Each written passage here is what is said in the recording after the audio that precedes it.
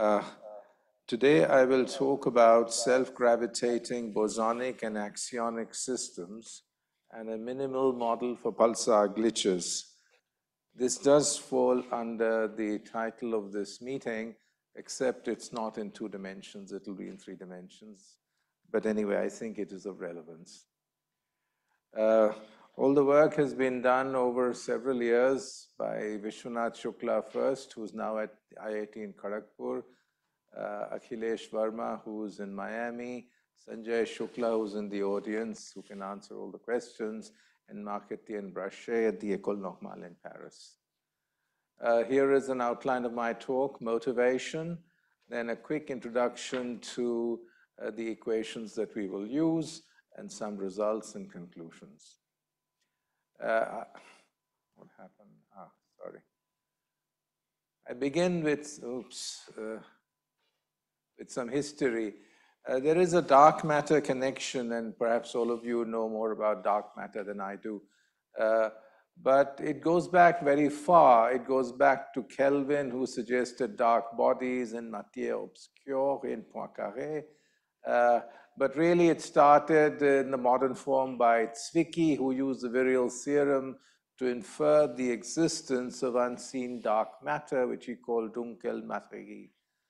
Then there's the celebrated measurements by Rubin and Ford, so-called galactic rotation curves, which if you look at the measured rotation speeds in the outside of the galaxy as a function of the distance from the center, then there is a missing mass, roughly speaking, and then this dot dashed line tells you the missing mass, and that is the macroscopic evidence for dark matter.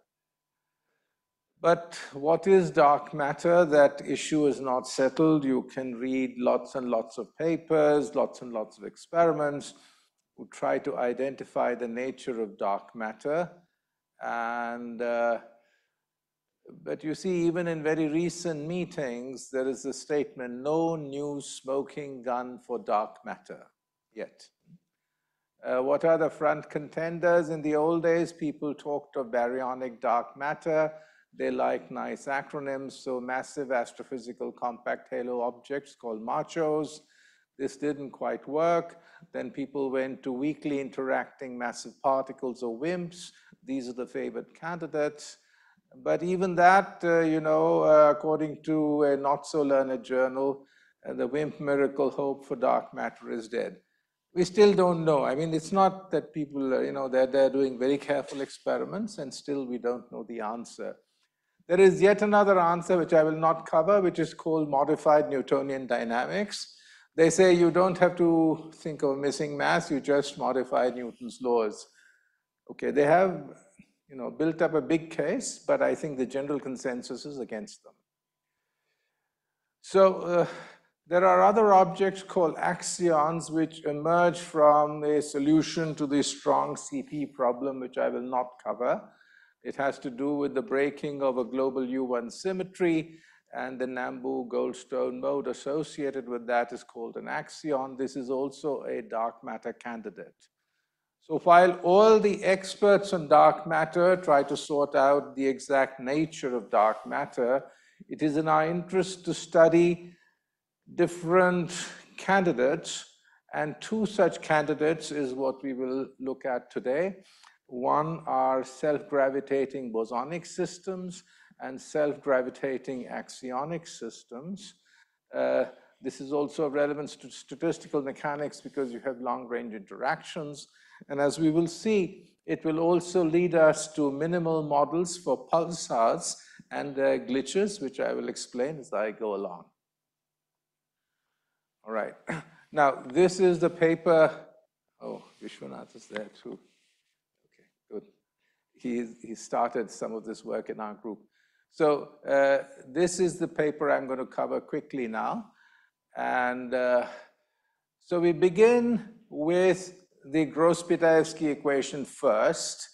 So you set capital G equal to 0. This is a well-known description of a weakly interacting Bose gas. It admits Bose-Einstein condensation. Psi is a complex wave function.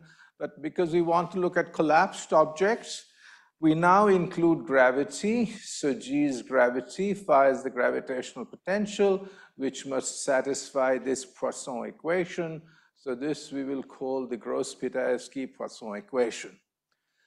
So given this equation, what are we going to do? Little g is the interaction strength between the bosons, weakly interacting, so it's related to the S-wave scattering length.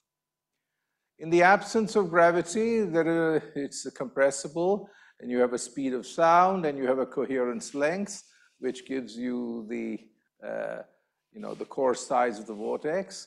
Given the time, please don't look at all the details. If you have detailed questions, I'm happy to answer them, but I'll go quickly over the equations just to give you the big picture. All right, so we know how to solve these thanks to Vishwanath starting it all off in this paper with Marc Brachet. We can do a pseudospectral simulation. It's a Fourier truncated system because you keep a finite number of Fourier modes. And the moment you do that, whenever you have a spectrally truncated system, you will get thermalization eventually of this system because it's a finite number of modes evolving, if you like, via the microcanonical method. And so the spectral truncation eventually generates a classical field model which has finite temperature effects in it, so long as we are still in the region where you have spectral resolution. So given that, we will be able also to study these systems at finite temperature. I will show you as we go along. If you want details, say, for example, in the two-dimensional case without gravity, so this was work done by Vishwanath, who's in the audience. And all I want to say is that when you follow the evolution of the Gross-Pitaevsky equation, for example, here in 2 dimensions, you get some initial transients. Then you have onset of thermalization, energy and occupation number spectra begin to show power law scaling. Then you get partial thermalization. Spectra show clear power laws with exponents that are independent of the initial conditions. And eventually you get complete thermalization. For example, in particular, we were able to extract from such a simulation the full Berezinski-Kosterlitz-Thouless transition. Okay, we don't want to go to complete thermalization, but still we will have a temperature, and I will show you how we can go along. So now let's go back to Gross-Pitaevsky equation, but with gravity. So Gross-Pitaevsky-Poisson. If you linearize about the constant solution, you will get a dispersion relation of the following sort, which displays a low k, low wave number instability below this Jeans wave number. Okay, this is the standard Jeans instability, but now in the Gross-Pitaevsky context. Again, here we can do what I just said quickly for the case of the Gross-Pitaevsky equation. Because we have Galerkin truncated, we can study this. This PG is the projection operator in Fourier space. And various things are conserved. The total number of particles, the total energy, if you do de-aliasing properly, the total momentum. And the energy has 3 parts. One is the quantum energy, and this is the interaction energy because of the bosons, the little g, and this is the gravitational part. Okay. Now, because we know statistical mechanics, if you are only interested in the final state which you will reach after you run it long enough, you can get there in a faster way by looking at an imaginary time evolution. So instead of using a Gross-Pitaevsky-Poisson equation, you use a stochastic Ginzburg-Landau-Poisson equation, which is the same except now the I is gone, and we have an additional noise, and we have a chemical potential. So the noise and the chemical potential are such that you have a finite temperature in the end, and you have the required density of bosons that you want. So these are all technical things which I'm happy to discuss in the breaks, but it's just to tell you how we set up the calculation. And then you can study gravitational collapse, all right? So, right, so you start with some initial wave function, which has a uniform density and very small perturbations, and then you can do semi-analytical estimates in certain limits. That is, you take the so-called Thomas Fermi limit, that is the vanishing quantum energy correction. You make some spherical ansatz for the collapsed object, and this has been done in a series of papers by this group. And that gives you certain, length scales and energy scales with which you can non-dimensionalize the final configurations that you find from a full numerical simulation, right? So here is an estimate of the energy for a collapsed object with radius r, and you can get a length out of it at the minimum value in some limit and so on. So I won't go over all those in detail. Suffice it to say that we will have several ways of non-dimensionalizing lengths and energy scales, but in the simulation, the easiest thing to keep track of is the radius of gyration of the collapsed object, where you just take a density distribution rho r, which is just related to the wave function psi, and then you just do that integral and take the square root, all right?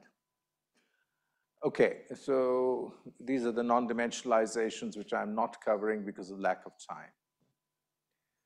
So we do several runs over several generations of wonderful students. And let me now just show you what sorts of things we get. So if you just do Gross-Pitaevsky, sorry? Oh, no. So that was the collapse. This, by periodic boundary conditions, is a sphere. So this initial configuration collapsed onto a sphere. Okay, this is Gross-Pitaevsky equation at 0 temperature. Well, stochastic Ginzburg-Landau. So if you look at the radius, eventually it collapses and you have a given radius for the object, which you can find. So no approximation, nothing, just the equations and so on. Okay, you can do more. I mean, I will not show you every movie. This is some set of parameters for which there are fluctuations. So if you ask for the equivalent temperature, there is a finite temperature. And you can see that if you do the Gross-Pitaevsky, it doesn't go as cleanly to the final state as does stochastic Ginzburg-Landau. It oscillates a bit, but eventually you can see that it gives you the same answer. So here is stochastic Ginzburg-Landau at the same sort of temperature. And if you want to see a movie to see how it works, and this is with the fluctuations are because of finite temperature. All right.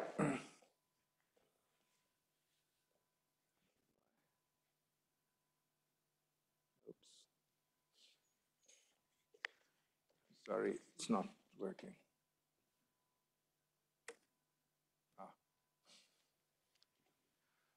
All right, and then you can check that I introduced this stochastic Ginzburg-Landau-Poisson equation, and I said that they will give you equivalent results, and this is oh God, sorry.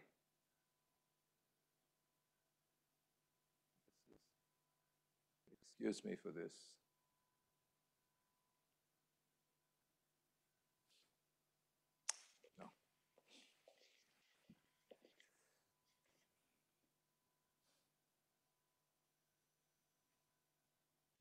Oh, sorry, it's going the wrong way. As far as I can tell, it's going the wrong way.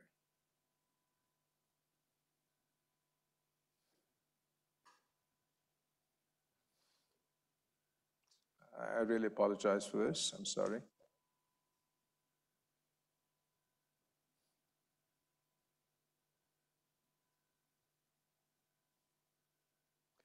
Okay, I mean, all I was trying to say is that we can check explicitly that the results we get from the stochastic Ginzburg-Landau-Poisson equation and the Gross-Pitayevsky-Poisson equation are the same. I mean, it's not a trivial statement insofar as the gravitational interaction is long-ranged. So strictly speaking, there is no thermodynamic limit. So strictly speaking, there is no equivalence of ensembles. Okay?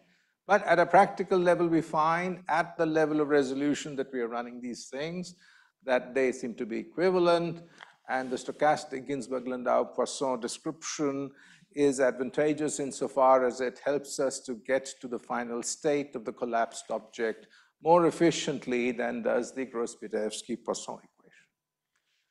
Okay, what is this plot? This shows you that in the absence of gravity, of course, we have a continuous transition Bose-Einstein condensation. But when we put in gravity, there is a first order transition. Those of you who are statistical physicists will recognize that here is a hysteresis loop. This is the radius of the collapsed object as a function of the temperature. The red is the so-called heating run. The green is the cooling run. And the fact that I have a hysteresis loop shows you that there is a first order transition. And at low temperatures, we have a collapsed object. And at high temperatures, we have a tenuous Bose gas. Right? Okay, is this the only sort of state that we can get? No, it depends on initial conditions. In particular, I can show you a state. You can get a binary star. Okay, so you see that you can get a nice binary star. Eventually, it might collapse, it might not collapse. It depends on the initial conditions.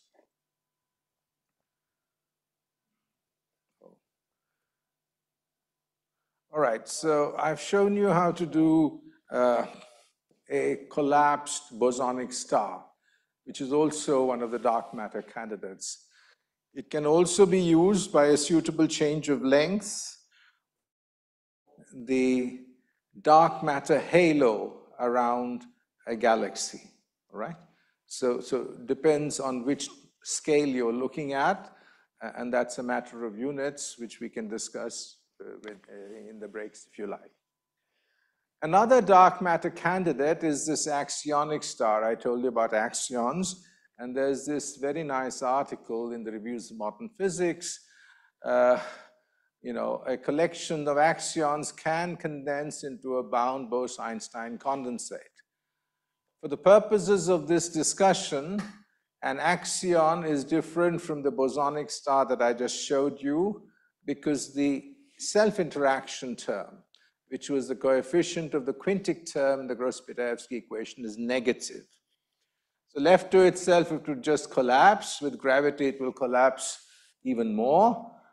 So to overcome that, you have to introduce another term. So we have to look at a cubic quintic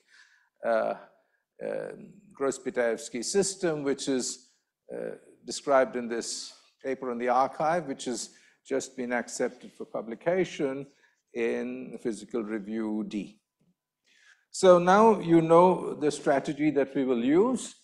So it's again Gross-Pitayevsky-Poisson, but with a quintic term. The quintic term is positive, so that prevents the catastrophic collapse which would have occurred if little g were negative, which is the case for axions. So, all right, here are the conserved quantities as before. And you can linearize and find the speed of sound in the absence of gravity, etc., for this axionic system. And then we do the same thing. We have a Galerkin truncated system. We will have a stochastic Ginzburg-Landau-Poisson description also. And with that, we will be able to find a collapsed object. Now, we could have done this for bosons too. I didn't discuss it at the moment. But now we will also introduce rotation. So at the level of the stochastic Ginzburg-Landau-Poisson problem, at 0 temperature, let us say, we add a term capital omega times Lz, where that's the z component of the angular momentum. And if we get a spherical collapsed assembly, if there is rotation, you will see what happens. I will get to that in a minute. But let me first tell you about the different states we find. You start with the disordered state. So this is not at finite temperature. This is 0 temperature. This is the radius of the collapsed object versus the strength of the gravitational interaction. Disordered first, and then it goes through a sort of metastable state with sheets. If you look at the astrophysics literature, such sheets have been called Želdovich pancakes. Then these evolve into cylindrical objects, which are shown here, and eventually everything collapses onto a spherical and now an axionic star, if you are using it for a star level description. All right, you can also see such first order transitions marked by his, excuse me. Oh, what did I do? This.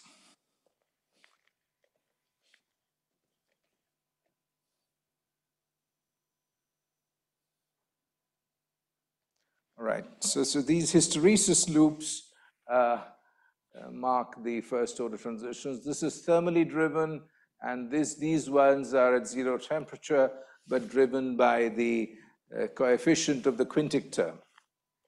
Right, so again, we have first order transitions from a collapsed axionic object to a tenuous axionic object. So this is what it looks like. And if you include rotation, you will see, as you might expect, that with sufficient amount of rotation, vortices will thread this collapsed object, okay? It's just the analog of putting on a magnetic field in a superconductor. You get this thing, and you can see how it happens.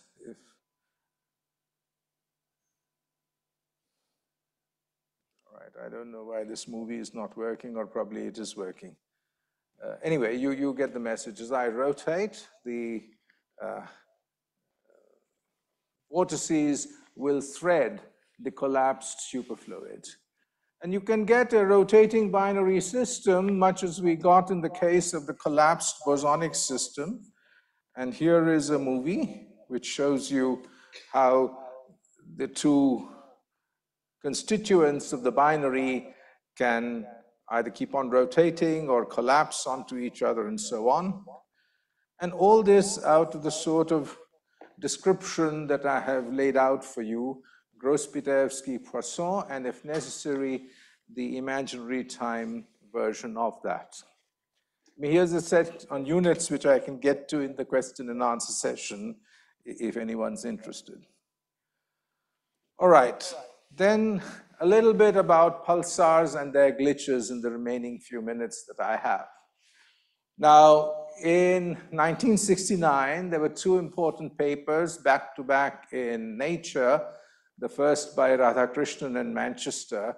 I bring up Radhakrishnan because for several years, he was then the director of the Raman Research Institute, which is in Bangalore, and another group from JPL in Caltech at the same time. So what is a pulsar glitch? You probably cannot read everything in this slide, but here is the period of the pulsar, and here is the date of observation, and suddenly it's going up, and then quick dip, and so on. So this was called glitches, okay? And here is an article by Manchester, the same Manchester who was in the original paper, written in 2017. And you can see that by now, by 2017, there were 520 glitches known in more than 180 pulsars. So with the sort of description that we have developed, can we say anything about pulsars at some minimal level. And here is the minimal level. Neutron Cooper pairs, which comprise a major component of the nuclear matter in a pulsar, 95%. All right? So there were suggestions, including from the group of Berloff, that this model, which has superfluidity, can be used. They had a 2D Gross-Pitaevsky. Other people might have done 3D Gross-Pitaevsky, but always with some pinning potential and a quadratic confining potential. All right. Now, what we have done is that, look, gravitational effects must be important. So we must have gravity. So at the simplest level, we take Gross-Pitaevsky-Poisson for a self-gravitating superfluid. We include rotation, as I showed you in the previous few slides. Furthermore, we include an interacting solid crust. If you look at the old paper by Bain, Pethick, and Pines, 69-ish or something, or 70, they also said it could be between, these glitches could arise because of the interaction of the vortices with this crust potential. So here is a paper that came out recently, Akhilesh, myself, and Mark. And let me first tell you the results. In the absence of the crust potential, we show that if we rotate such a bosonic star, it is threaded by vortices. I've shown you that already in the axionic context. The interaction of these vortices with the crust potential yields a stick-slip dynamics. It leads to dynamical glitches. If enough angular momentum is transferred to the crust from the bosonic star, then the vortices are expelled from the star, and the crust's angular momentum exhibits features that can be interpreted as glitches. And if you keep track of the statistics of these glitches, you get signatures of self-organized criticality, which have been seen in measurements, astrophysical measurements. So here's the model, one which you know well by now, Gross-Pitaevsky-Poisson, but with an additional V sub theta, which is the crust potential, which I will tell you about in the next few slides. So the crust potential is the simplest model you could think of as a crust. It's characterized just by one angular variable theta. So that's IC theta double dot. IC is the moment of inertia. That's the crust potential, and that's a friction term. Okay, so there's some friction, and this potential is such that it is concentrated around some radius, which is our crust, and then there is some angular dependence on these variables, which is taken to be periodic. Don't look at all the details in such a short talk, but I'll be happy to discuss them with you later. If you put all this in, and now you know how we do these things with this Fourier truncated Gross-Pitaevsky-Poisson, various conserved quantities, including the potential if there is no friction, etc. And again, spectral truncation will generate a finite temperature effects. So if you like, we will be taking a functional derivative of this object where the rotation is coming in through the omega jz term. And various Lagrange parameters are chosen to conserve those quantities. So here's a plot of the angular momentum versus time. There's a slight decay. That slight decay is because we have a cubic lattice underlying, so we don't have full rotational invariance. We mimic it pretty well, but there'll be a slight decay.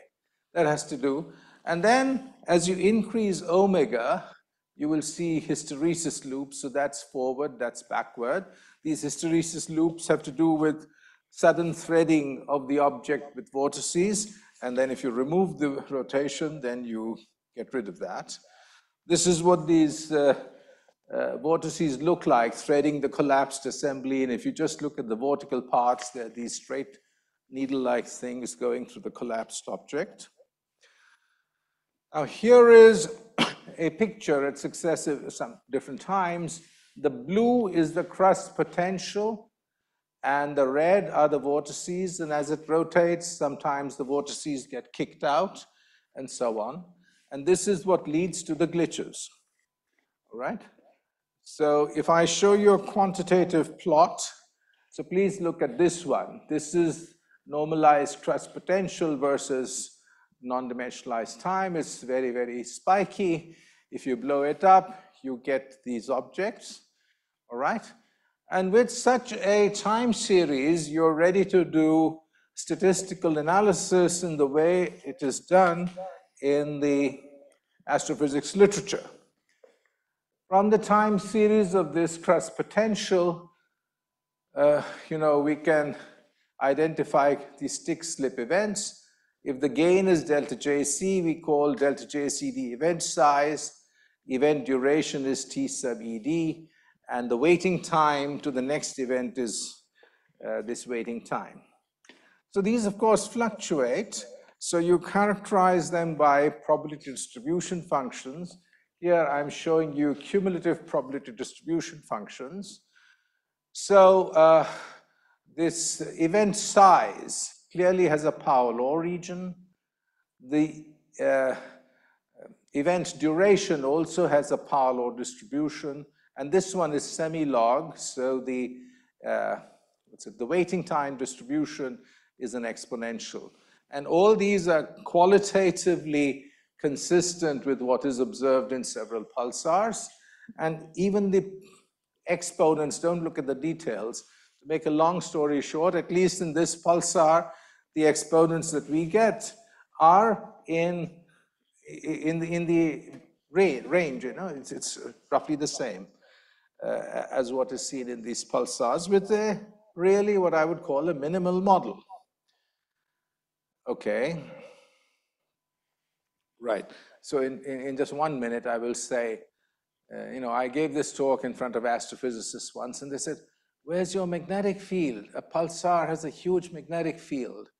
Well, we can put it in, then you have to put in the protons, which is what Sanjay has been doing. So in addition to the neutron superfluid, which is a Gross-Pilaevsky superfluid, you have protons, which are described by this complicated Ginzburg-Landau thing. There's also Maxwell, so we shouldn't forget Maxwell. There is interaction between neutrons and protons. And eventually, you get everything, but after a lot of work, which only Sanjay is capable of doing. And so we get all the essential things right, which I won't worry you with, but I will just end by thanking you and showing you one of Sanjay's movies. The blue are the vortices, the red are the proton flux tubes. Thank you very much.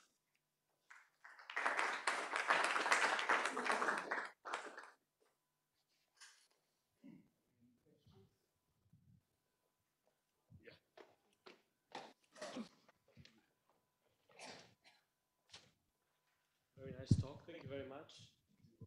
Yeah. Okay. I wanted to ask about the extra term that's added to avoid the collapse. We have a cubic and a 20. Yes, right. Bit more meaning, look, I mean, this is exactly what we would do in critical phenomena, for example, if you go back in time.